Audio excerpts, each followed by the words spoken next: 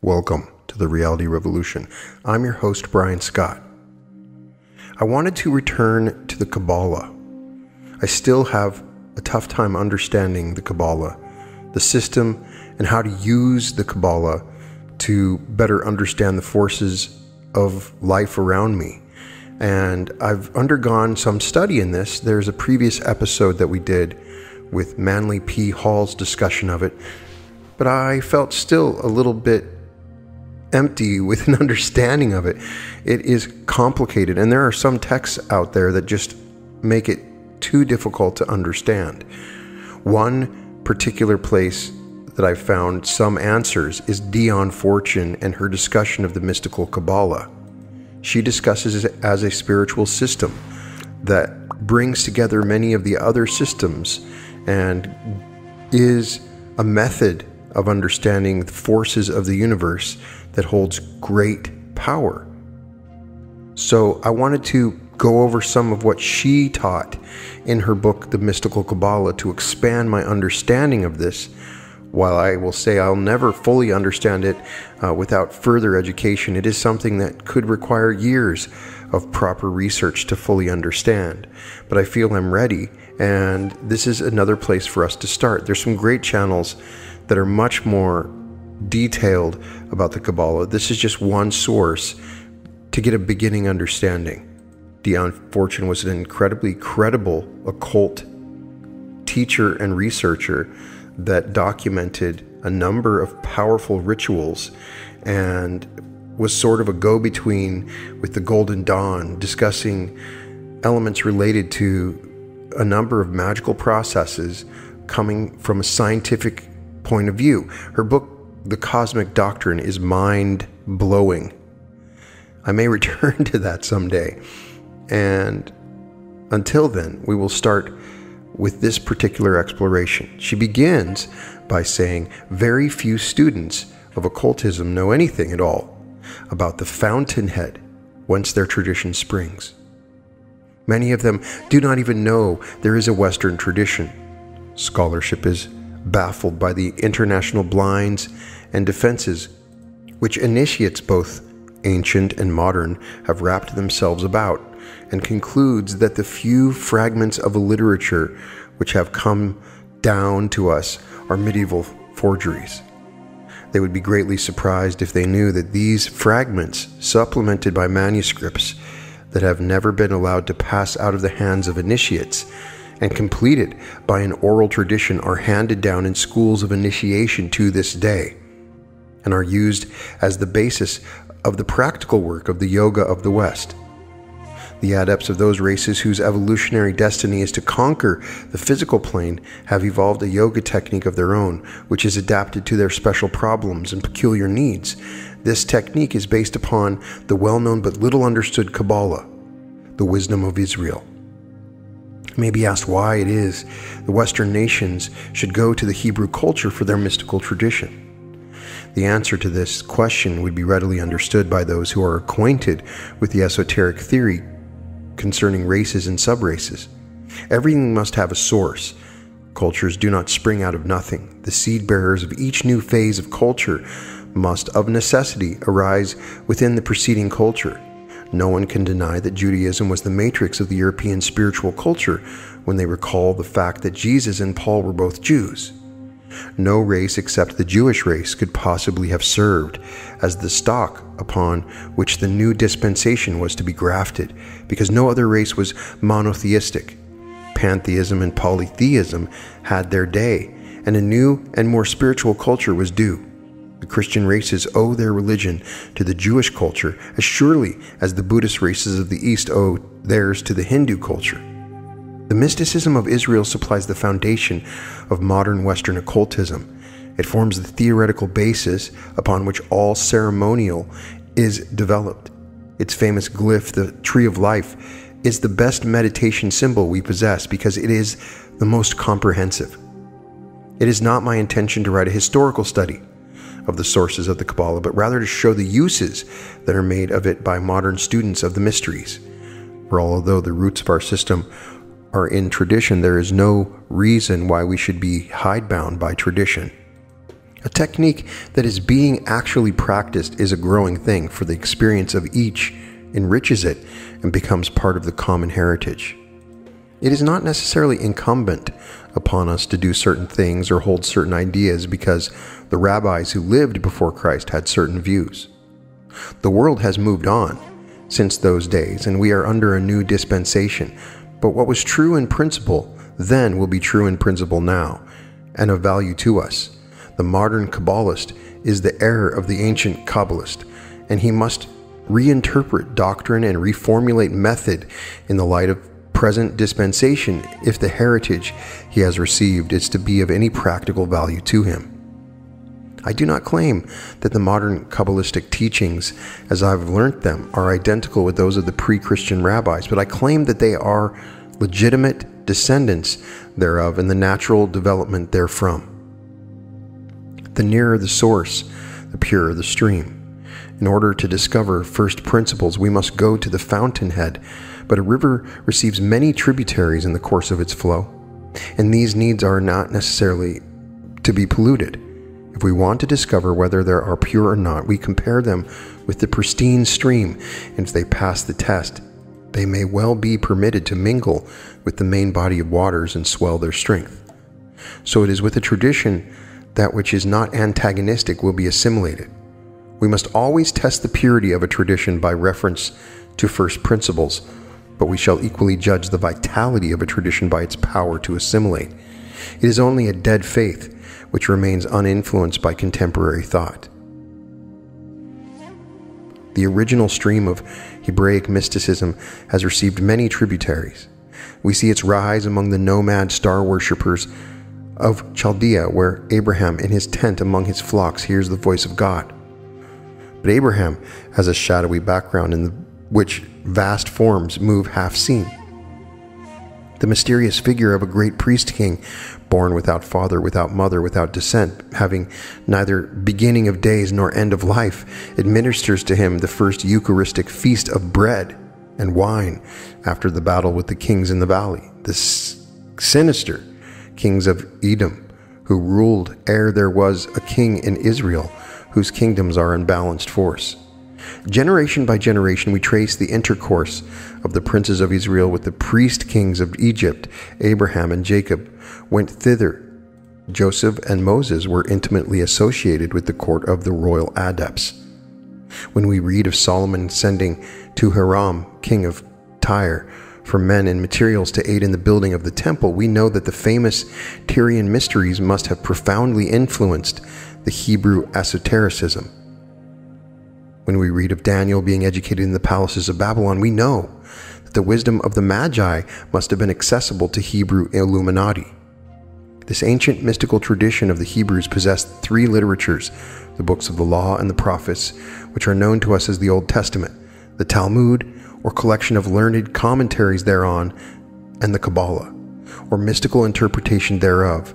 Of these three, the ancient rabbis say the first is the body of the tradition, the second is the rational soul, and the third is its immortal spirit.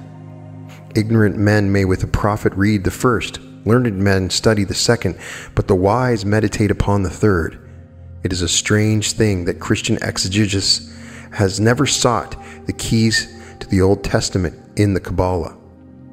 And one reason I'm very interested in this is that Neville Goddard's reading of the Bible comes from a Kabbalistic interpretation as taught to him from his mentor, Abdullah. And you see it in all of his lectures, especially when interpreting words as numbers.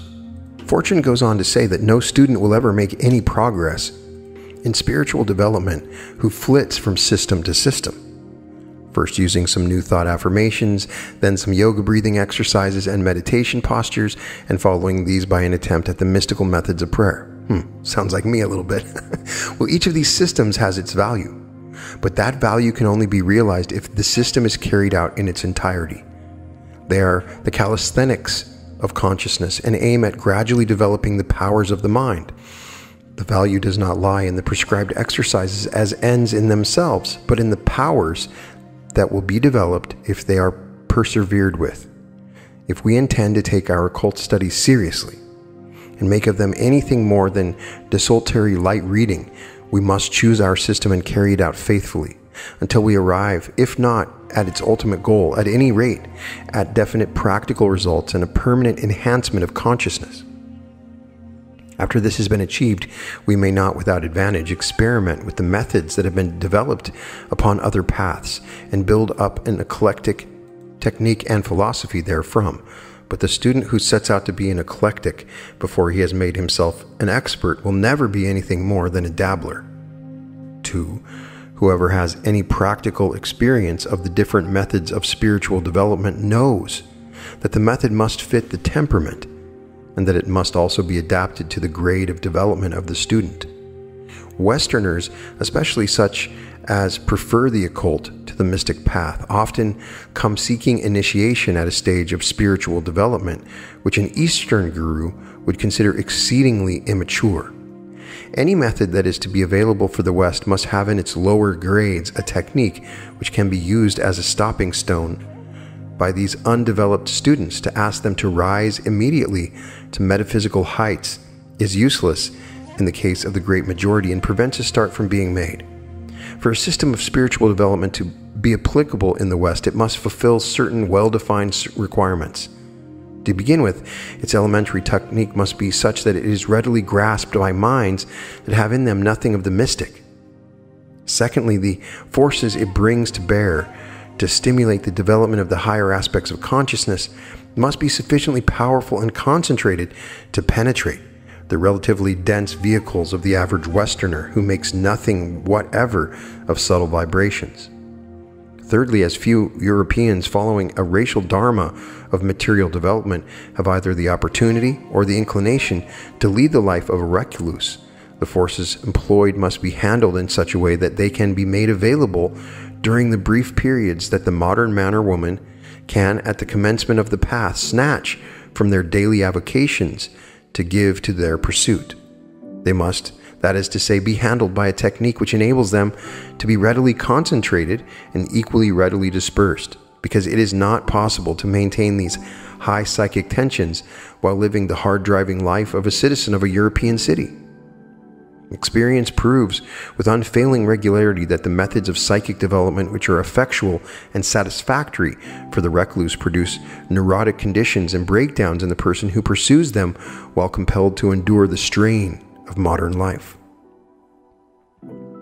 It is by means of formula that the occultist selects and concentrates the forces he wishes to work with. These formulae are based upon the Qabalistic tree of life, and whatever system he may be working, whether he may be assuming the god forms of Egypt or evoking the inspiration of Incas with chant and dance, he has the diagram of the tree at the back of his mind. It is in the symbolism of the tree that Western initiates are drilled, and it supplies the essential ground plan of classification to which all other systems can be related. The ray upon which the Western aspirant works has manifested itself through many different cultures and developed a characteristic technique in each. The modern initiate works a synthetic system, sometimes using an Egyptian, a Greek, or even a Druidic method, for different methods are best suited for different purposes and conditions. In all cases, however, the operations he designs are strictly related to the paths of the tree of life, which he is the master. If he possesses the grade which corresponds to the Sephira Netzach, he can work with the manifestations of the force of that aspect of the Godhead distinguished by the Qabalists by the name Tetragrammaton Elohim in whatever system he may select. In the Egyptian system, he will be the Isis of nature, in the Greek, Aphrodite, in the Nordic, Freya, in the Druidic, Caridwen. In other words, he possesses the powers of the sphere of Venus in whatever traditional system he may be using. Having attained a grade in one system, he has access to the equivalent grades of all the other systems of his tradition. But although he may use these other systems as occasion serves, experience proves that the Kabbalah supplies the best groundwork and the best system upon which to train a student before the experiments begin with the pagan systems. The The Qabalah is essentially monotheistic. The potencies it classifies are always regarded as the messengers of God and not his fellow workers. This principle enforces the concept of a centralized government of the cosmos and of the grip of the divine law upon the whole manifestation, a very necessary principle with which to imbue any student of the arcane forces. It is the purity, sanity, and clarity of the Kabbalistic concepts as resumed in the formula of the Tree of Life, which makes glyph such an admirable one for the meditations that exalt consciousness and justify us in calling the Qabalah the Yoga of the West. The method of the Qabalah. Speaking of the method of the Qabalah, one of the ancient rabbis says that an angel coming down to earth would have to take on human form in order to converse with men. The curious symbol system known to us as the Tree of Life is an attempt to reduce to diagrammatic form every force and factor in the manifested universe and the soul of man, to correlate them one to another and reveal them spread out as on a map, so that the relative positions of each unit can be seen and the relations between them traced. In brief, the Tree of Life is a compendium of science, psychology, philosophy, and theology. The student of the Qabalah goes to work in exactly the opposite way to the student of natural science. The latter builds up synthetic concepts. The former analyzes abstract concepts. It goes without saying, however, that before a concept can be analyzed, it must first be assembled. Someone must have thought out the principles that are resumed in the symbol, which is the object of meditation of the Qabalist. Who then were the first Qabalists who built up the whole scheme? The rabbis are unanimous upon this point. They were angels. In other words, it was beings of another order of creation than humanity who gave the chosen people their Qabalah. Now, side note, check out the episode I did by Quo and Ra discussing Yahweh. And the implication is that higher density beings may have been part of the introduction of this particular culture. To the modern mind, this may seem as absurd a statement as the doctrine that babies are found under gooseberry bushes, Fortune says. But if we study the many mystical systems of comparative religion, we find that all the Illuminati are in agreement upon this point. All men and women who have had practical experience of the spiritual life tell us they are taught by divine beings. We shall be very foolish if we altogether disregard such a cloud of witnesses, especially those of us who never had any personal experience of the higher states of consciousness. There are some psychologists who will tell us that the angels of the Qabalists and the gods and the manus of other systems are our own repressed complexes. There are others with less limited outlook who will tell us that these divine beings are the latent capacities of our own higher selves. To the devotional mystic, this is not a point of any great moment. He gets his results, and that is all he cares about. But the philosophical mystic, in other words, the occultist, thinks the matter out and arrives at certain conclusions. These conclusions, however, can only be understood when we know what we mean by reality and have a clear line of demarcation between the subjective and the objective. Anyone who is trained in philosophical method knows that this is asking a good deal. The Indian schools of metaphysics have most elaborate and intricate systems of philosophy which attempt to define these ideas and render them thinkable. And though generations of seers have given their lives to the task, the concepts still remain so abstract that it is only after a long course of discipline called yoga in the East that the mind is able to apprehend them at all. The Qabalist goes to work in a different way. He does not attempt to make the mind rise up on the wings of metaphysics into the rarefied air of abstract reality. He formulates a concrete symbol that the eye can see and lets it represent the abstract reality that no untrained human mind can grasp. It is exactly the same principle as algebra. Let x represent the unknown quantity, let y represent the half of x, and let z represent something we know. If we begin to experiment with y to find out its relation to z, and in what proportions, it soon ceases to be entirely unknown. We have learnt something, at any rate, about it, and if we are sufficiently skillful, we may in the end be able to express in terms of Z. Then we shall begin to understand X. There are a great many symbols which are used as objects of meditation. The cross in Christendom, the god forms in the Egyptian system, phallic symbols in other faiths. These symbols are used by the uninitiated as a means of concentrating the mind and introducing it into certain thoughts, calling up certain associated ideas and stimulating certain feelings. The initiate, however, uses a symbol system differently. He uses it as an algebra by means of which he will read the secrets of unknown potencies. In other words, he uses the symbol as a means of guiding thought out into the unseen and incomprehensible. How does he do this? He does it by using a composite symbol. A symbol which is an unattached unit would not serve his purpose. In contemplating such a composite symbol as the tree of life, he observes there are definite relations between its parts. There are some parts of which he knows something. There are others of which he can intuit something, or more crudely make a guess, reasoning from first principles.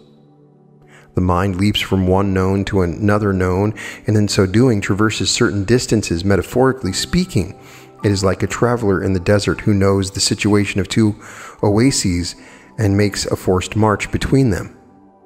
He would never have dared to push out into the desert from the first oasis if he had not known the location of the second. But at the end of the journey, he not only knows much more about the characteristics of the second oasis, but he has also observed the country lying between them. This making forced marches from oasis to oasis, backwards and forwards across the desert. He gradually explores it. Nevertheless, the desert is incapable of supporting life. So it is with the Kabbalistic system of notation. The things it renders are unthinkable. And yet the mind, tracking from symbol to symbol, manages to think about them. And although we have to be content to see it in a glass darkly, yet we have every reason to hope that ultimately we shall see face to face. And even as we are known, for the human mind grows by exercise, and that which was at first unthinkable as mathematics to the child who cannot manage his sums finally comes within the range of our realization. By thinking about a thing, we build concepts of it. It is said that thought grew out of language, not language out of thought, that words are to thought, symbols are to intuition. Curious as it may seem, the symbol precedes the elucidation. That is why we declare that the Qabalah is a growing system, not a historic monument. There is more to be got out of Kabbalistic symbols today than there was in the time of the old dispensation, because our mental content is richer in ideas. How much more, for instance, does the Sefer Yesod, wherein work the forces of growth and reproduction, mean to the biologist than the ancient rabbi? Everything that has to do with growth and reproduction is resumed in the sphere of the moon, but this sphere, as represented upon the tree of life, is set about with paths leading to other Sephiroth. Therefore, the biological Qabbalist knows there must be certain definite relationships between the forces subsumed in Yesod and those represented by the symbols assigned to these paths. Brooding over these symbols, he gets glimpses of relationships that do not reveal themselves when the material aspect of things is considered. And when he comes to work these out in the material of his studies, he finds therein are hidden important clues. And so upon the tree, one thing leads to another. Explanation of hidden causes arising out of proportions and relations of the various individual symbols composing this mighty synthetic glyph. Each symbol, moreover, admits of interpretation upon the different planes, and although its astrological associations can be related to the gods of any pantheon, thus opening up vast new fields of implications in which the mind ranges endlessly, symbol leading on to symbol, in an unbroken chain of associations, symbol confirming symbol as the many branching threads gather themselves together into a synthetic glyph once more. And each symbol capable of interpretation in terms of whatever plane the mind may be functioning upon. This mighty, all-embracing glyph of the soul of man and the universe. by virtue of its logical association of symbols, evokes images in the mind. But these images are not randomly evolved, but follow along well-defined association tracks in the universal mind. The symbol of the tree is to the universal mind what the dream is to the individual ego. It is a glyph synthesized from subconsciousness to represent the hidden forces. The universe is really a thought form projected from the mind of God. The Kabbalistic tree might be likened to a dream arising from the subconsciousness of God and dramatizing the subconscious content of deity. In other words, if the universe is the conscious end product of the mental activity of the Logos, the tree is the symbolic representation of the raw material of the divine consciousness and of the processes whereby the universe came into being. But the tree applies not only to the macrocosm, but to the microcosm, which, as all occultists realize, is a replica in miniature. It is for this reason that divination is possible, that little understood and much maligned art has for its philosophical basis the system of correspondences represented by symbols. The correspondences between the soul of man and the universe are not arbitrary, but arise out of developmental identities. Certain aspects of consciousness were developed in response to certain phases of evolution, and therefore embody the same principles. Consequently, they react to the same influences. A man's soul is like a lagoon connected with the sea by a submerged channel. Although to all outward seeming it is landlocked, nevertheless its water level rises and falls with the tides of the sea because of the hidden connections. So it is with human consciousness. There is a subconscious connection between each individual soul and the world soul, deep hidden in the most primitive depths of the subconsciousness. And in consequence, we share in the rise and fall of the cosmic tides. Each symbol upon the tree represents a cosmic force or factor. When the mind concentrates upon it, it comes into touch with that force.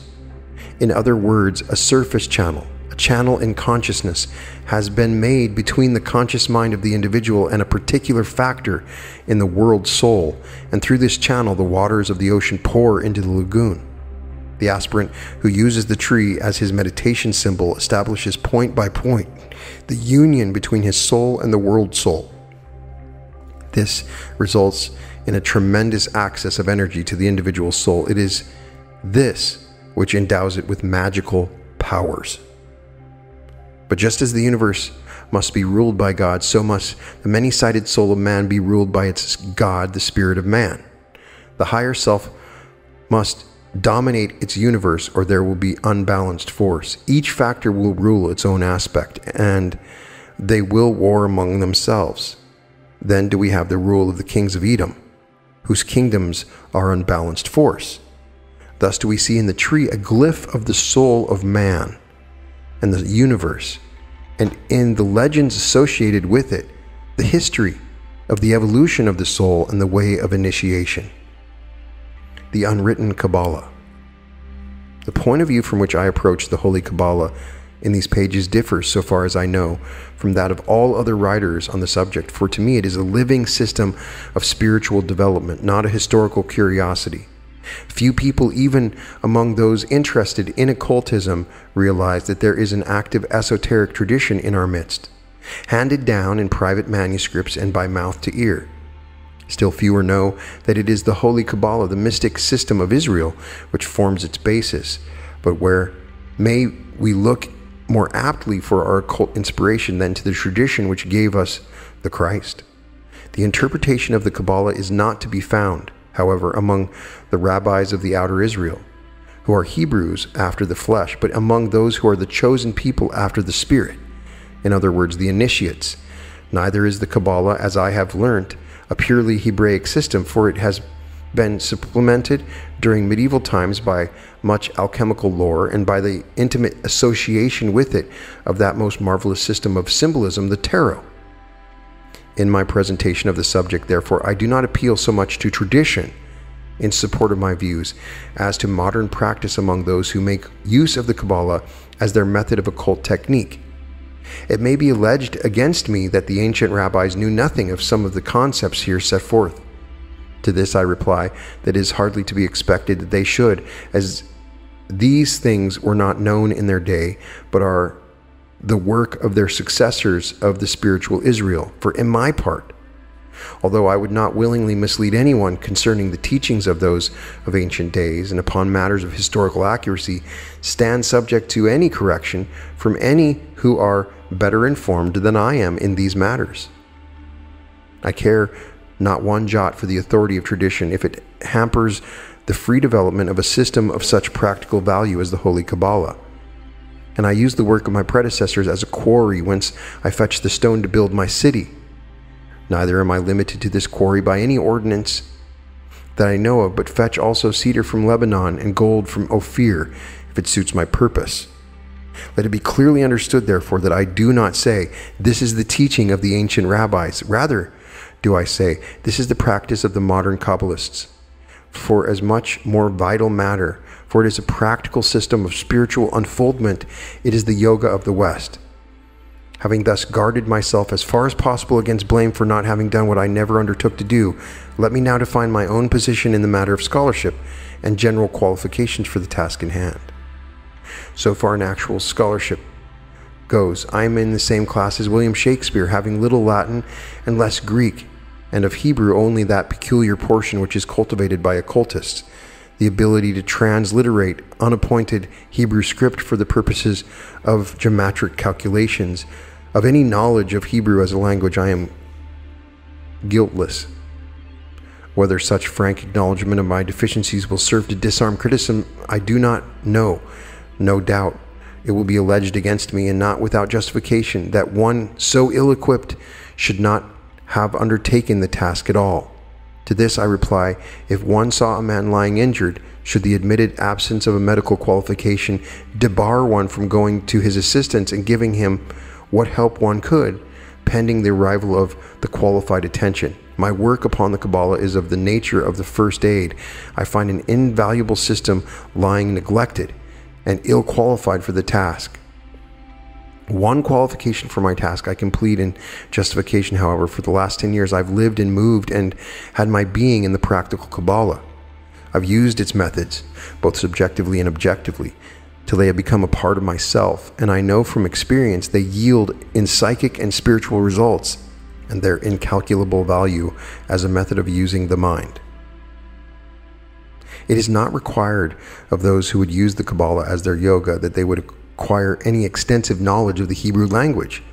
All they need is to be able to read and write the Hebrew characters. The modern Qabalah has been pretty thoroughly naturalized in the English language, but it retains and must ever retain all its words of power in Hebrew, which is the sacred language of the West, just as Sanskrit is the sacred language of the East. There are those who have objected to the free employment of the Sanskrit terms in occult literature, and no doubt they will object even more strongly to the employment of Hebrew characters, but their use is unavoidable. For every letter in Hebrew is also a number, and the numbers to which words add up are not only an important clue to their significance, but can also be used to express the relationship existing between different ideas and potencies. According to MacGregor Mathers, in the admirable essay which forms the introduction to his book, The Qabalah is usually classed under 4 heads: the practical Qabalah, which deals with talismanic and ceremonial magic; the dogmatic Qabalah, which consists of the Qabalistic literature; the literal Qabalah, which deals with the use of letters and numbers; the unwritten Qabalah, which consists of correct knowledge of the manner in which the symbol systems are arranged on the tree of life, and concerning which MacGregor Mathers says, I may say no more on this point, not even whether I myself have or have not received it.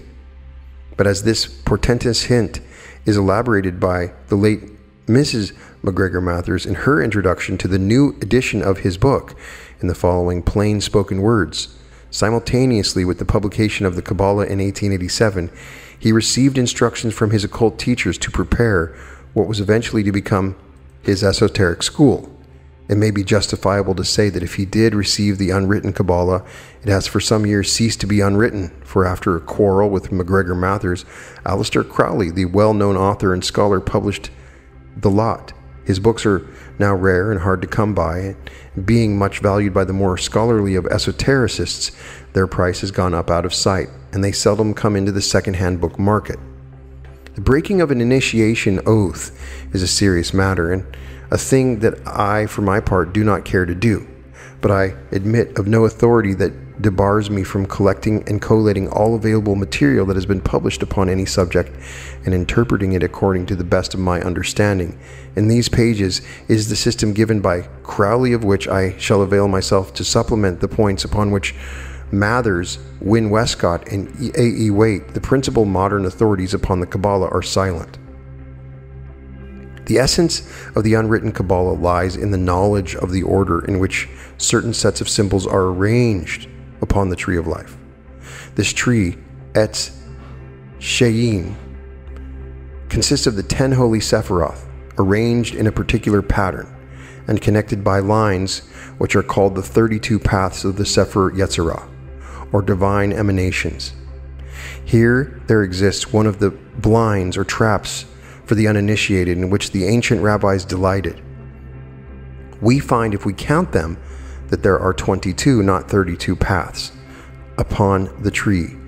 But for their purpose, the rabbis treated the 10 Sephiroth themselves as paths, thus misleading the uninitiated. Thus, the first 10 paths of the Sefer Yetzirah are assigned to the 10 Sephiroth, and the following 22 to the actual paths themselves.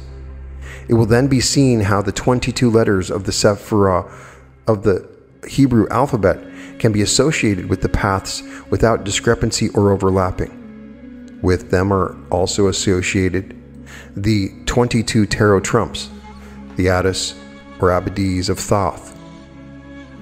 Concerning the tarot cards, there are 3 modern authorities of note: Dr. Incas, or Papoose, the French writer, Mr. A.E. Waite, and Miss of MacGregor Mathers' Order of the Golden Dawn, which Crowley published upon his own authority. All 3 are different. Concerning the system Mr. Waite gives, he himself says there is another method known to initiates.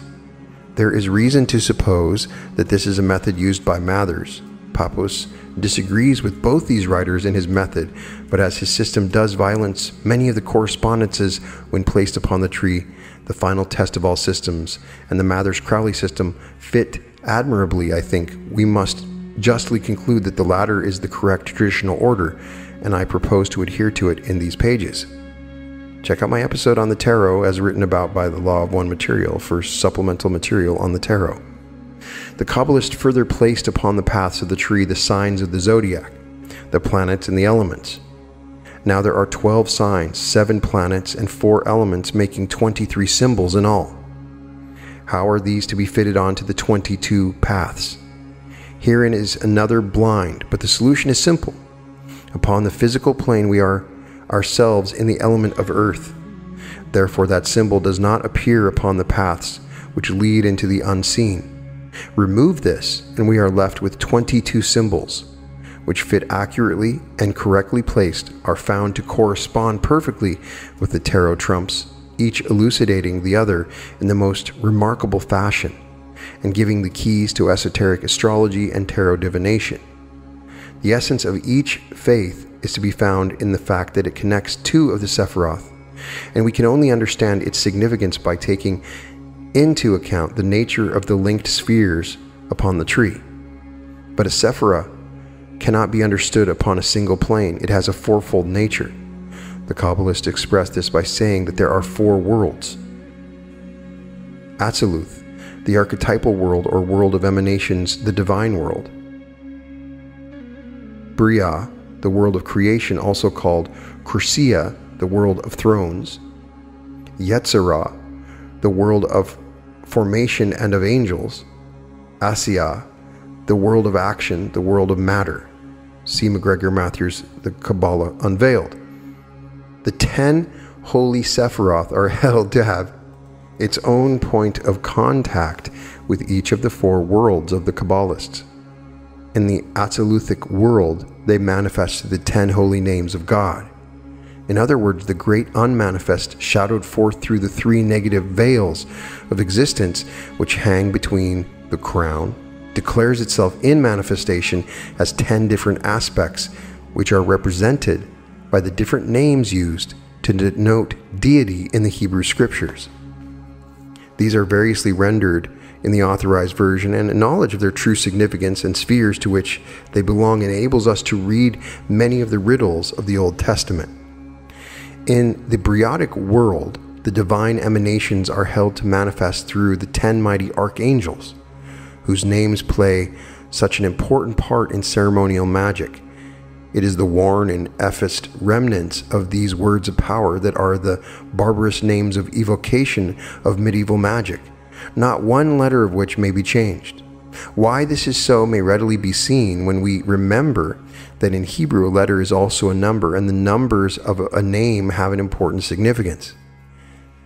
In the Yetziratic world, the divine emanations manifest not through a single being, but through different types of beings, which are called the angelic hosts or choirs. The Asiatic world is not, strictly speaking, the world of matter when viewed from the Sephirotic standpoint, but rather the lower astral and etheric planes, which together form the background of matter. Upon the physical plane, the divine emanations manifest through what may not inaptly be called the 10 mundane chakras, likening these centers of manifestation to the centers that exist in the human body. An exact analogy, these chakras are the primum mobile, or first swirlings, the sphere of the zodiac, the 7 planets, and the elements taken together, 10 in all. It will be seen from the foregoing that each Sephirah will therefore consist firstly of its mundane chakra, secondly of an angelic host of beings, devas or archons, principalities or powers, according to the terminology used, thirdly an archangelic consciousness or throne, and fourthly a special aspect of the deity, God as he is in his entirety, being hidden behind the negative veils of existence, incomprehensible to unenlightened human consciousness. The Sephiroth may justly be considered macrocosmic, and the paths microcosmic, for the Sephiroth connected, as they sometimes are in old diagrams, by a flash of lightning, which is often depicted as hilted like a fiery sword, represent the successive divine emanations, which constitute creative evolution, whereas the paths represent the successive stages of the unfolding of cosmic realization in human consciousness. In old pictures, a serpent is often depicted as twined about the boughs of the tree. This is the serpent Nekustan, who holdeth his tail in his mouth, the symbol of wisdom and initiation. The coils of this serpent, when correctly arranged upon the tree, cross each of the paths in succession and serve to indicate the order in which they should be numbered. With the help of this glyph, then, it is a simple matter to arrange all the tables of symbols in their correct positions upon the tree, granted that the symbols are given in their correct order in the tables. In certain modern books which rank as authorities upon the subject, the correct order is not given, the writers apparently holding that this should not be revealed to the uninitiated. But as this order is given correctly in certain older books, and for the matter of that, in the Bible itself and the Kabbalistic literature, there seems to me no point in deliberately misleading students with spurious information. To refuse to divulge anything may be justifiable. How it is possible to justify the handling of misleading statements? No one is going to be persecuted nowadays for their studies in unorthodox sciences. So there can be but one purpose in withholding teaching that relates solely to the theory of the universe and the philosophy arising therefrom, and in no way to the methods of practical magic. And that purpose is to retain a monopoly of the knowledge which confers prestige, if not power. For my part, I believe that this selfishness and exclusiveness is the bane of the occult movement rather than its safeguard. It is the old sin of retaining the knowledge of God in the hands of the priesthood and denying it to all outside the sacred clan. Justifiable enough when the people were savages, but unjustifiable in the case of the modern student. But when all is said and done, the desired information can be worked out from existing literature. by those who care to take the trouble, or purchased plainly set forth by those who can afford high prices for books, now rare. Surely the possession of ample time and ample cash should not be the test of the fitness to obtain the sacred wisdom. No doubt I shall expose myself to a shore of abuse from the self-constituted guardians of this knowledge, who may hold that their precious secrets have been betrayed. To this I reply that I am not betraying anything that is secret, but collecting that which has already been given to the world and is of a simple and well-known nature. When I first had access to certain manuscripts, I believed them to be a secret and unknown to the world at large, but a wider acquaintance with occult literature has revealed to me that the information is to be found scattered broadcast through it. Much, in fact, to which the initiate is sworn to secrecy has been published by Mathers and Wynne Westcott themselves, and as recently as 1926, a new edition of Mathers' work on the Qabalah was brought out under the editorship of his widow, and in that work will be found most of the tables that I give in these pages. All these catalogs of beings were originally given to the world by Isaiah, Ezekiel, and various medieval rabbis. In any case, such ownership as there may be in these ideas is vested in the original author and not in any subsequent commentator, and that author, according to the Qabalah itself, is the archangel Metatron. Much that was once common knowledge has been gathered up and confined under the initiate's oath of secrecy. It is Crowley's jibe at his teachers that they bound him to secrecy with terrible oaths and then confided the Hebrew alphabet to his safekeeping. The philosophy of the Qabalah is the esotericism of the West. In it we find such a cosmogony as is found in the stanzas of Zion, which were the basis of Madame Blavatsky's work. Herein she found the framework of traditional doctrine, which she expounded in her great book, The Secret Doctrine.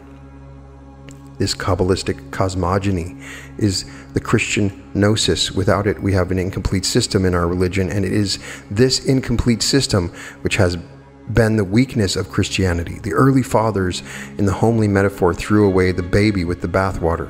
A very cursory acquaintance with the Qabbalah serves to show that here we have the essential keys to the riddles of Scripture in general, and the prophetic books in particular. Is there any good reason why initiates of the present day should put all this knowledge into a secret box and sit upon the lid?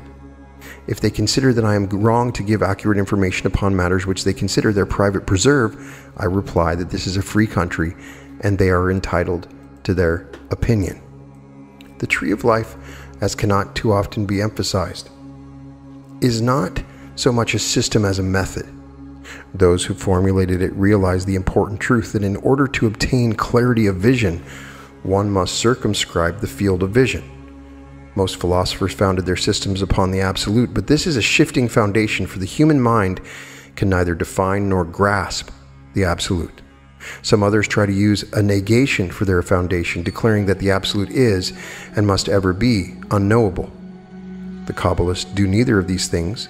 They content themselves with the saying that the absolute is unknown to the state of consciousness which is normal to human beings.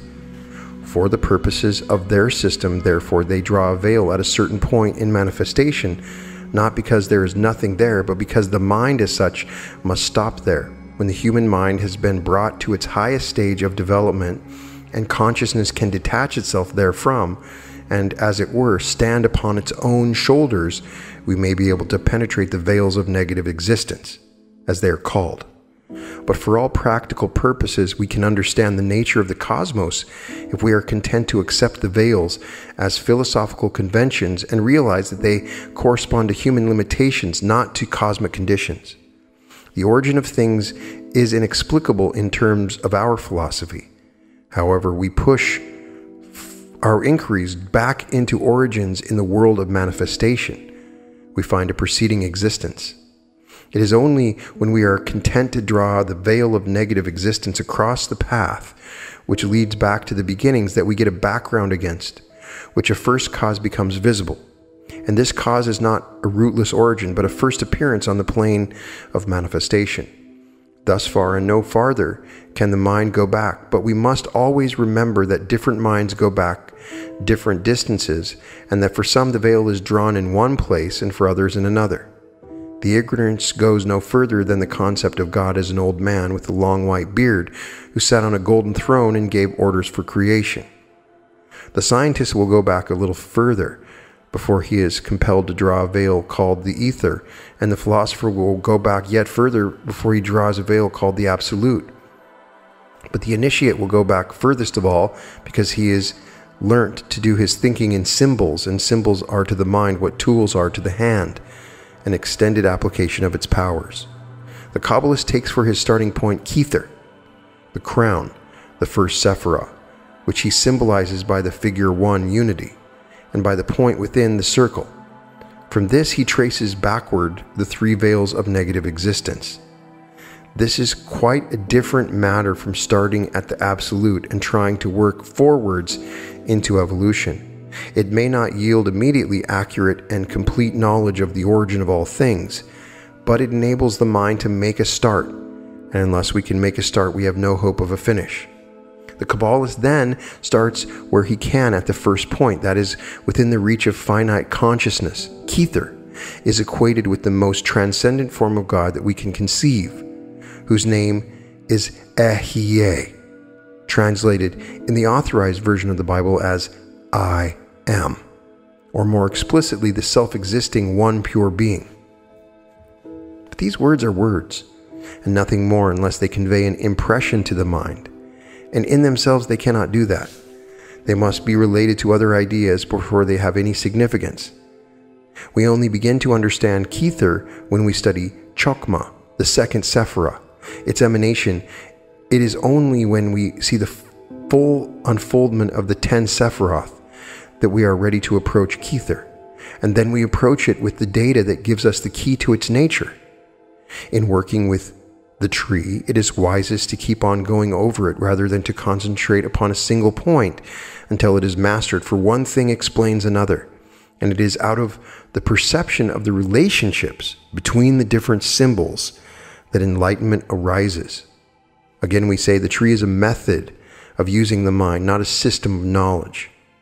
But at the moment, we are not engaged in the study of emanations, but of origins, so far as the human mind may hope to penetrate them, and paradoxical as it may appear, we shall penetrate further than we draw the veils across them, than when we try to pierce the darkness. We will then sum up the position of Kether in one sentence, a sentence that can have but little significance for the student approaching the subject for the first time, but which must be borne in mind, for its significance will begin to drawn presently. In so doing, we are adhering to the ancient esoteric tradition of giving the student a symbol to incubate till it hatches in his mind, rather than explicit instructions which would convey nothing to him. The seed sentence, then, which we cast into the subconscious mind of the reader or listener is this: Kether is the Malkuth of the unmanifest. Mather says, the limitless ocean of negative light does not proceed from a center, for it is centerless, but it concentrates a center from which the number 1 of the manifested Sephiroth, Kether, the crown, the first Sephirah. These words in themselves contain contradictions and are unthinkable negative. Light is simply a way of saying that the thing is described, though having certain qualities in common with light, is nevertheless not light as we know it. This tells us very little about that which is intended to describe. We are told not to make the mistake of thinking of it as light, but we are not told how to think of it as it really is, and for the very good reason that the mind is not equipped with any images under which to represent it, and must therefore let it alone till growth takes place. Nevertheless, although these words do not tell us all that we would like to know, they convey certain images to the imagination. These sink into the subconscious mind, and thence are evoked when ideas enter the conscious mind which are related to them. Thus knowledge grows from more and more to the Kabbalistic method is given its practical application as the yoga of the West. The Qabbalist recognizes 4 planes of manifestation and 3 planes of unmanifestation or negative existence. The first of those is called Ayin, the negativity, the second Ein Sof, limitless, the third or Ein Sof, the limitless light. It is out of this last that Kether is concentrated. These 3 terms are called the 3 veils of negative existence, depending back from Kether. In other words, they are the algebraic symbols that enable us to think of that which transcends thought, and which at the same time hide which they represent and are the masks of transcendent realities. If we think of the states of negative existence in terms of anything that we know, we shall err, for whatever else they may be, they cannot be that being unmanifest. The expression veils therefore teaches us to use these ideas as counters of no value in themselves, but useful to us in our calculations. This is the true use of all symbols. They veil that which they represent until we can reduce them to terms which we can comprehend. Nevertheless, they enable us to use in our calculations ideas which would otherwise be unthinkable, and as the essence of the tree of life, in the fact that it causes its symbols to elucidate one another by means of their relative positions. These veils serve as the scaffolding of thought, enabling us to take our bearings in regions as yet uncharted. Such veils or non-concrete symbols are, however, of no value to us unless one side of the veil abuts upon the known country. These three veils, Ayin, En Sof, and Or En Sof, negativity, the limitless light, though we cannot hope to understand them, nevertheless suggest to our minds certain ideas. Negativity implies being or existence of a nature which we cannot comprehend. We cannot conceive of a thing which is and yet is not. Therefore, we must conceive of a form of being of which we have never had any conscious experience, a form of being which, according to our concepts of existence, does not exist. And yet, if one may express it so, exists according to its own idea of existence. So Dion Fortune goes through many other descriptions, talking about the three supernals, the patterns of the tree, the 10 Sephiroth in the 4 worlds, the paths upon the tree, the subjective Sephiroth, the gods upon the tree, and the practical work upon the tree. I can definitely talk about these in future episodes. I'm not quite sure how this will be taken by my podcast audience, because a lot of this is very hard to understand. The point of it is the tree of life, the Qabalah, the symbol itself, is what our soul looks like. And it's not necessarily the visual aspect of it, but the connections and relationships between the forces. So when you see the different connections and understanding these symbols over time, you grow with greater understanding of what they mean. You start to understand their meaning through their associations, not by themselves. So it's a long-term process of kind of just observing the different relationships, the patterns of the tree, the paths of the tree from one to another, and how they relate. This is an ongoing process, and I could definitely go deeper if you would like me to. But this kind of gives you a very introductory lesson on the Qabalah, what it is, and why it is important. And if it's something that entices you, you should check out the Mystical Qabalah, or let me know. And if I see enough comments, I'll definitely explore this topic further if people are interested in the Qabalah and the associations of the Qabalah and what it means. For there's practical work that we can do upon the Qabalah, and that stuff is also discussed in this book. The Kether, the Chokmah, the Bina, the Chesed, the Geburah, they all have meaning and what they mean. And you could talk about this for hours and hours. It's so fascinating and interesting. So we will definitely explore this further if this is something you're interested in. It is an advanced teaching of a very ancient idea. And the point is, when you come to this, it may be so hard to understand that a lot of times you're just going to walk away from it. You're not supposed to understand it. The symbols, the symbol itself, the relationships evoke some sort of subconscious learning that occurs, that starts to come up over time. And that is the process. Contemplation and meditation of this symbol can bring about a better understanding of your soul. If anybody has some personal experience of exercises, ideas, and philosophies around the tree of life, please put them in the comments. Teach me. I want to understand. It is such a difficult thing for me to understand. There are parts of this book that are so dense once she starts going into the relationships, and I don't understand. And I want to understand. And anytime we try to simplify it, it takes away how to learn from it. It's very much like, how do I explain physics to my cat? There's a very complicated understanding that comes from the mystical Qabalah. But we are put in a position we will not ever truly understand it by the limitations of our human minds, but it's a starting point. How do you explain to my cat what physics is? There's probably a starting point. I can show him the earth. I can start to show him symbols. And so that's where we're at. We're kind of at this very low point in understanding, and this symbol helps us to understand these relationships. I don't understand. My hand is up. Please, teacher, teach me. I'm only digesting and redigesting and then just bringing back what I've learned from this and reading some of the key highlights of this book. There are certainly many other books, and we may look into the Mathers book as well. But in any case, thank you so much for sharing this learning with me, and perhaps together we can learn more if it's important, if I'm guided to it. In any case, all episodes of The Reality Revolution can be found at therealityrevolution.com. And welcome to The Reality Revolution.